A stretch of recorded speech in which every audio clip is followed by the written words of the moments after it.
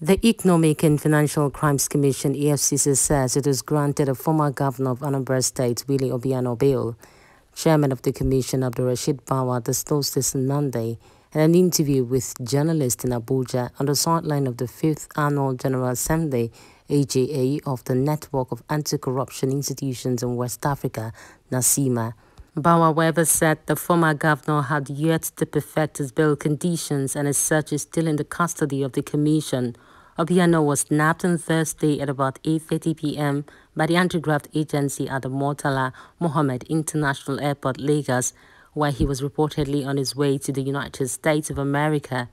He was subsequently transferred to the headquarters of the commission, where he was allegedly accused for days over alleged mismanagement of 42 billion naira and inflated contract sum.